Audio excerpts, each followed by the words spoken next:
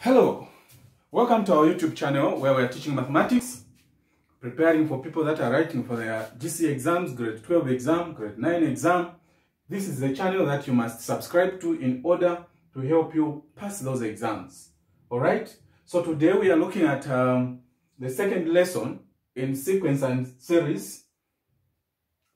In the previous lesson, we started looking at an AP, which is arithmetic progression. In the second lesson, we continue with an AP. So AP is the arithmetic progression. All right. So today we want to find a shorter method of finding the nth term. When you've been given the sequence, for instance, even just something like, 1, 2, 3, we have a sequence here. Now they tell you that in this sequence, find the 30th term. Find the 30th term. Instead of you adding, we're going to come up with we have a formula that we're going to use in order to simplify the labor that we have to endure. All right? We need to have a shortcut. So, how do we find the nth term? So, without belaboring the process of deriving the formula, I thought that I should present the formula as it is already driven by some mathematicians. This is the formula that we use to find the nth term. The nth term of any term that has been suggested in the question. Alright? So the formula for the nth term of an AP, with A being the first term, D is the common difference, N is the nth term. If we tell you that find the 10th term, it means where there is N, we're going to put 10 because that is the number that is the term that we want, the 10th term. So it's like 10 here. This 10th term, even here we replace. That is what is requested of us to do. So we're going just to know how do we apply the formula that is already given. This formula, we should know it. These questions do come in paper 1. The formula is not given to you. All right, so let's get started. How do we find? So consider this AP. This is an AP here, which has the first 3 terms. Now we want to find the what? The 8th term. We want to find the 8th term. We are working with the first question. We are working with the first question. All right? We are working with the first question. We are working with the first question. So, what are we supposed to do here? What are we supposed to do? So, what we are supposed to do is we need to find the 8th term. Now, if you look at our formula, it has got A, which is the first term. We have our first term. N is the 8th term which has been given. What is it that we don't have? D, which is the common difference. So we need to find the common difference. It is part of the process of finding the nth term. Even when we have not been requested to find common difference as a standalone question, we just have to find it because it's part of the formula. So the first thing that we're supposed to do is to find the common difference, which is represented or denoted by the letter D. So common difference is the second term minus the first term.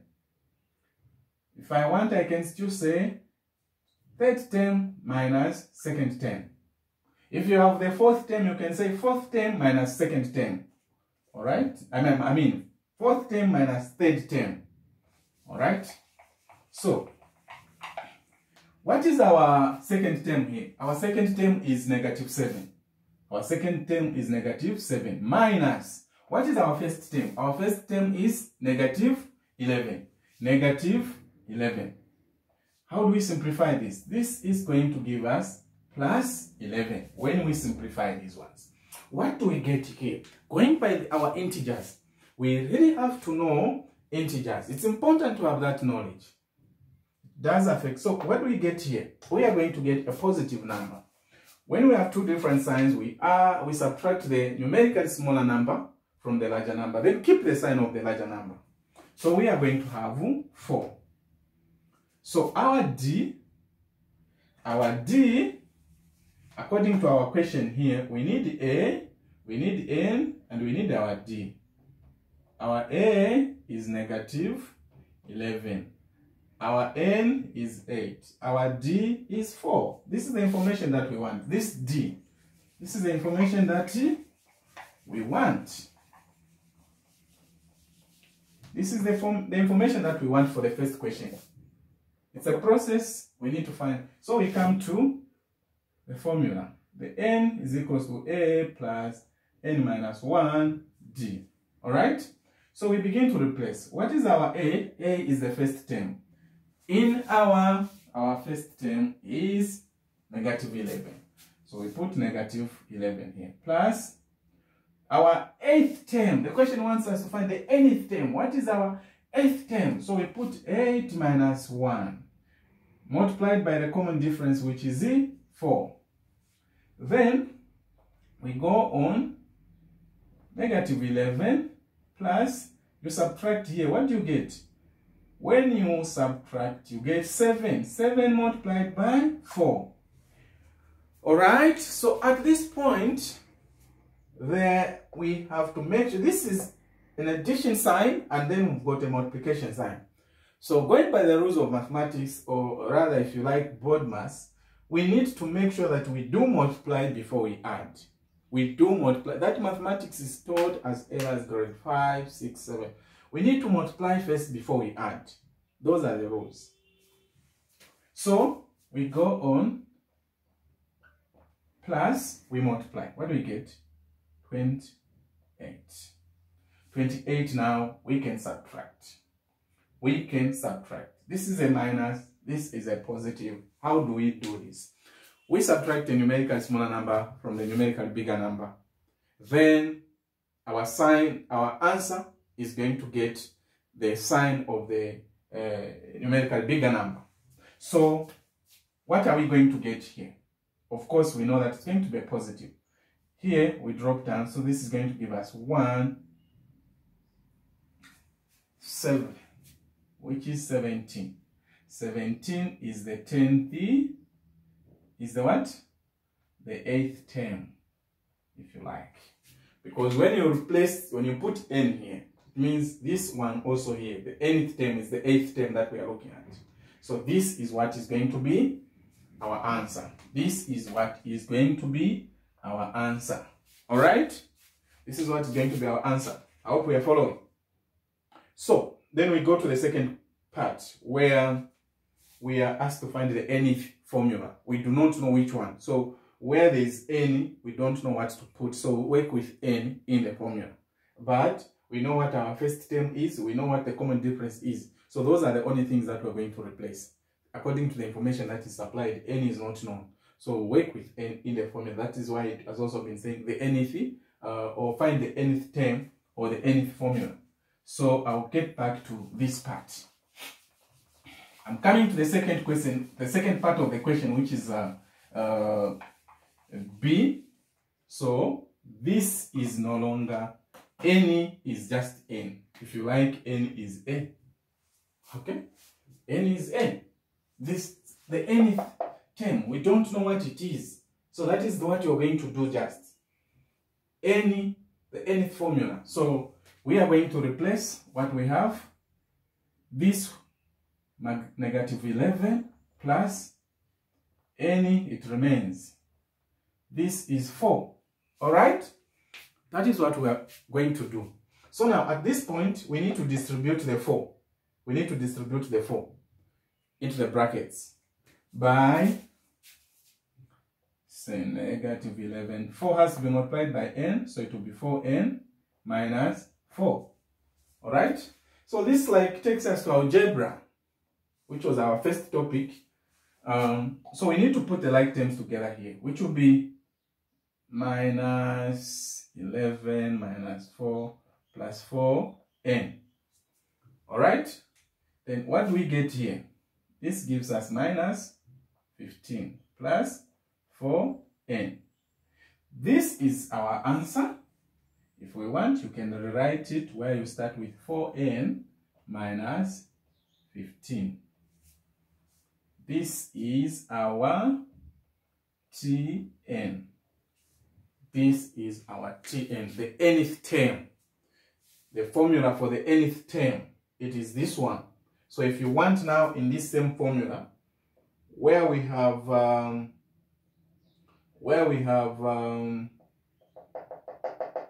n, we can try to put what? We can try to put 8 here. We can try to put 8 and try to put 8 to see if we are still going to get what we got in the first one. When you put 8 here, what do you get? You get 32. 32 minus 15. What do you get? I'm going to get 17. If you're going to get 17, then it means our nth formula is correct. All right? That is what is expected of us to do. So we move to the second question. The second question is only asking us to find the next two terms of each of these sequences. All right? Now, we are saying there's a common difference is the constant that we add to find the next what? The next term. The common difference is the constant that we add to find the next term. So what we need to do even here is to first find the common difference. After we have found the common difference, then we begin to add it. We were going to add it to this one to get the next term. Then the next term, to the next term again, we add the common difference to get the second term of what they want us, because they want us to find two terms. So that is what we're going to do here. So, I don't know, maybe I can even use this part.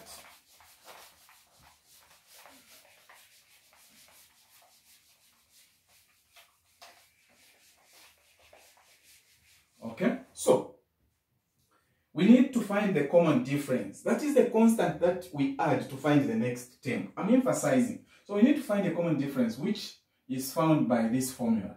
So our second term here is 7. 7 minus the first term is what? 5. Okay? So when we add these two, we get 12. So 12 is our common difference. 12 is what? That is our common difference. So when you add 12 to this number, which is -5, you're going to get 7. When you add 12 to 7, you get 19. So to get the next term here, we need to add 12 to 19. So let's do that.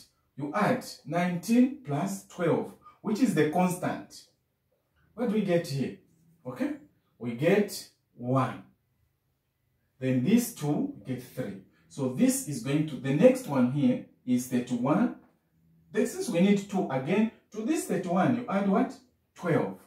What do you get here? You get 3 and 4.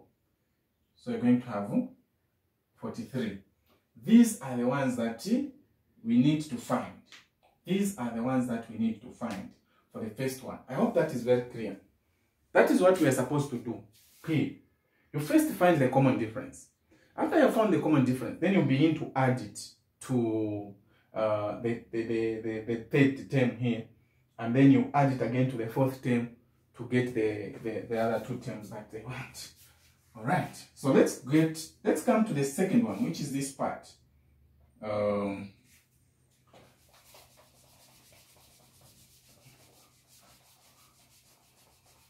We need two terms. We need two terms, remember. We need two terms of each of these. This one, we have done it, so I can come up to this part. All right? So, we need to know the common difference here. Remember what I did on the other part, the first lesson. Remember what we did on the first lesson.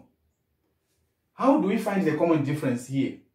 We first need to find the value of x. We first need to find the value of x. And how do we find the value of x? We need to prove, we need to find the common difference on, we say, the second term minus the first term. This gives us the common difference. We also we do it for the second part. Third term minus second term. This also gives us the common difference. So we are using this formula, like to find the value of x, so that it will help us form the equations that we need to find the value of x. When we find the value of x, that's when we are going to get the common difference. X is not the common difference. Alright? So let's begin to replace. The second term is 8. The second term is what? X plus 8. X plus 8 is the second term. Then minus the first term, which is what? X plus 15. This must be equated to the third term, which is x plus 1, minus the second term, which is 8x plus 8. Then we solve this. We solve for x. This is going to be x plus 8. We distribute, we have minus x. And also here, we're going to have minus what? Minus 15. This is equals to x plus 1 minus x. Alright? Minus x here. Then we get to find, alright, we get to find that this is minus 8. Alright? So what do we get? So we need to make sure that we say x minus x, x minus x, this gives us 0. Then, so we have x minus x, x minus x, then we have 8 minus, okay? Then we also come this side where we have x minus, okay? Oh, sorry, it's minus. Then we have plus 1 minus, like this, alright? So, oh, what am I doing? This is 8. Okay? So this gives us a 0 here. This is going to give us minus what? Minus 9. No, not minus 9. This gives us what? Minus 7. Minus 7. Then also this side, what we get? We get minus 7. Alright, because this x is going to give us a 0. This part also gives us 0. So it's 8 minus 15. We get this and this one. So meaning, this is our common difference. This is our common difference. Okay? This is our common difference. So, to find the common difference, so we could have just even used just one part without necessarily getting the other part, because the question did not want us to find even the value of x. That is why you saw that x cancelled on both sides. So we could have even gone straight away and just used one part without using the other part, which did not even help us because we got on the same thing. Nevertheless, the common difference is negative 7. The common difference is negative 7. Okay? That is the common difference. I hope we are getting that. So, this is not what the question wants us to do. The question wants us to find the next two terms of each sequence. The question wants us to find the next two terms of each what? Sequence. Alright? So, as you have seen, the common difference is negative 7. So we need to add negative 7 to this one to get the next term. So we've got, you add negative 7 to this. What do you get? X plus 1 minus 7. X minus 6. So the next term here after this one, it is going to be x minus 6 here. X minus 6 here. Then on this one, again, we need to add negative 7. Now, you know, adding negative 7, it's as good as if we are doing a minus of 7 here. So, I've said the second one is going to be this one of the terms that we want. This is what is going to be the fourth term. And the first for those two terms that we want. Then to get the second term of what we want, you add this same thing here. Negative 7 plus negative 7. When you add, this is going to be which is going to be, so this is what is going to be the second. The first one, the second one will be this one. The second one will be this one. We are adding the constant, which is the common difference. So the first thing first is to find the common difference. You need to make sure that you find the common difference, which I did here. Okay? You need to find the common difference, and that is what I did. Alright, so having done that, I'm going to leave the other 3 questions for you to do. That is our culture, because there should always be an exercise for you to do what we have done. So 1, 2, 3. 1, 2, 3 are your questions. Okay? These that I'm getting rid of are your questions. Alright.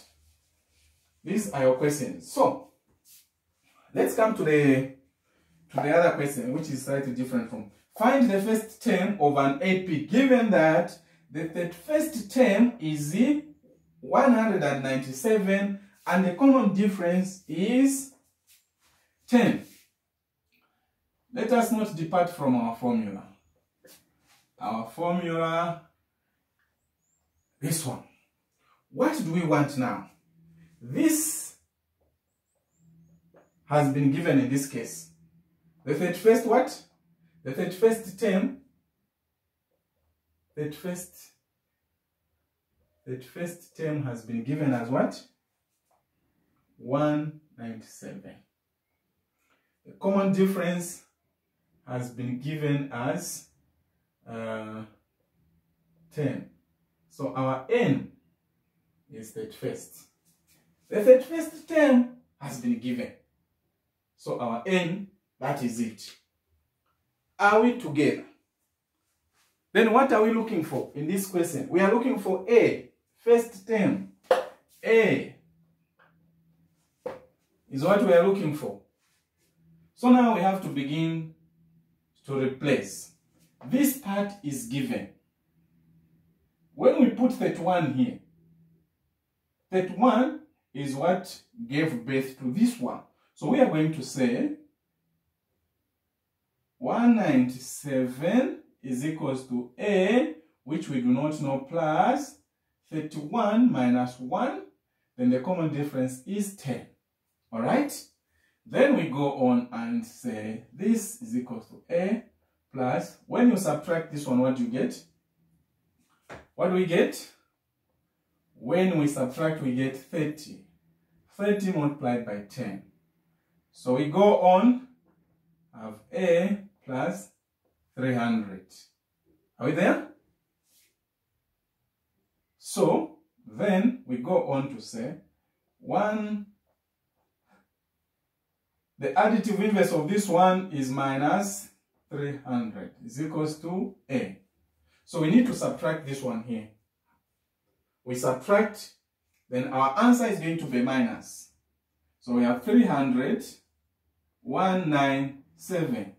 We begin to subtract. So here, what are we going to get? What are we going to get here? We got a 1, brought it here, it was 10. Here we have what? 10 again. So this is going to be what? 3, 0, 1. Okay? Now, take note that it is going to be a negative 1, 0, 3. That is what is going to be our first term. That is what is going to be our first term. Take note of these questions the way I'm presenting them to you. This is how an examiner may want you to answer them. And these are the types of questions you're expecting in the exam. Alright? So, take note of this. Take note of this. Alright. So, let's look at the last question there. Let's look at the last question. You need to have a book where these things, you are writing them in order from the first topic which we started. It's a full-time class. It's a full-time classroom setup. It's where you write these things in full. Exercise, you answer. That will be very helpful. So, let's come to the last part. Let's come to the last part. where I need you to pay attention also, as much as you did on the other examples that I demonstrated. All right.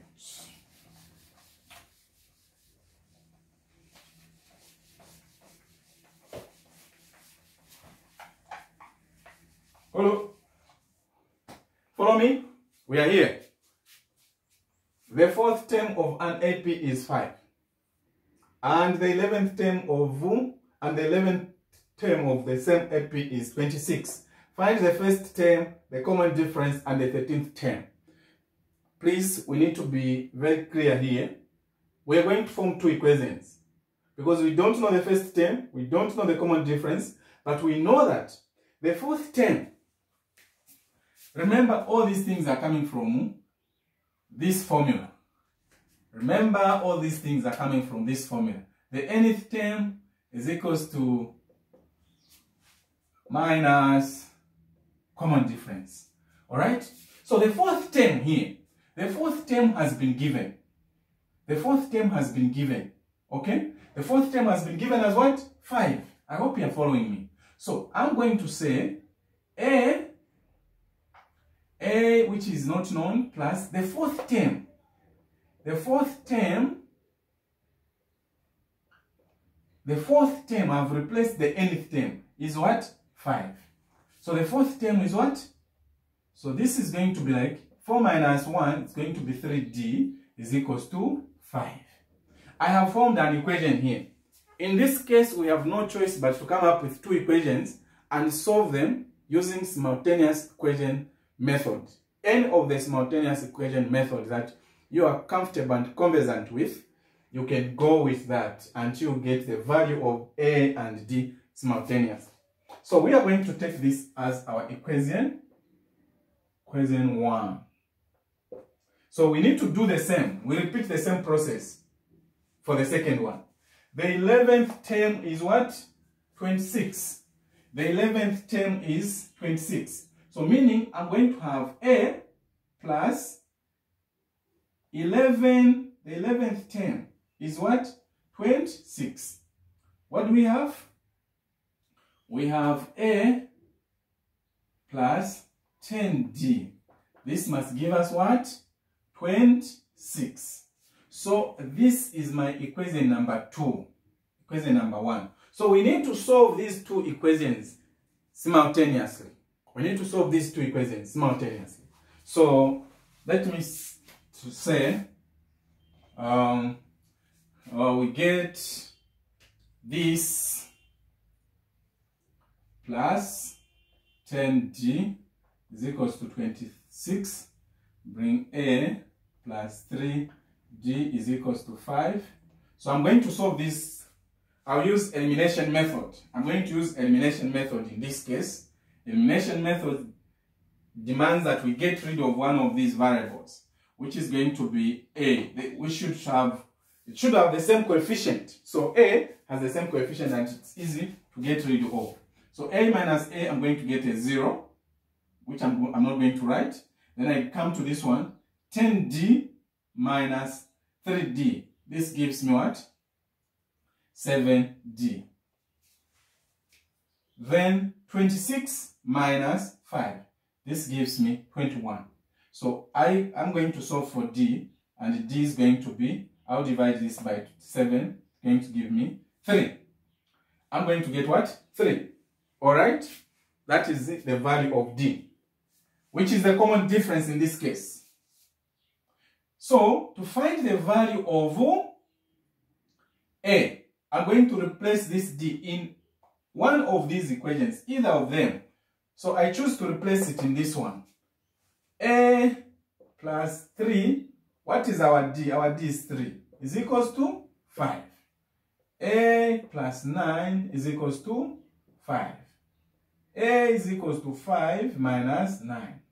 A is equals to minus 4. This is our A, if my work is correctly done. And this is what is going to be D and A. So we can test these. Let me try them here. My A is what? Negative 4. My A is negative 4. So I'm going to put negative 4 here. Plus 10 multiplied by D, which is what? 30. What do I get here? I get 26. Okay, so they're correct. So these are the terms. So you just need, when you're given a question in this manner, you just have to form the equations and do the simultaneous equations now. When you're into simultaneous equation, it's no longer the topic per se that we are looking at. You've gone into another concept that you have to be good at. All right? So, we are not yet done. There is this part that we are being asked to find. So, we are asked to find the 13th term. The 13th term is going to come from this. Take note. All right. So what is our A? Our A has been found as what? Negative 4 plus any, what is our N? The nth term is 13. So 13 minus 1. 13 minus 1 is equal to what? 12. 12 multiplied by common difference. What is our common difference? Our common difference is this D here, which is 3. And I've told you to multiply before you add. Those are the rules of mathematics. So you have 36. 36, when you add these two, this is a minus, this is a positive. What do you get? We get 32 positive. This is what is supposed to be our answer. This is what is supposed to be our answer. This brings us to the end of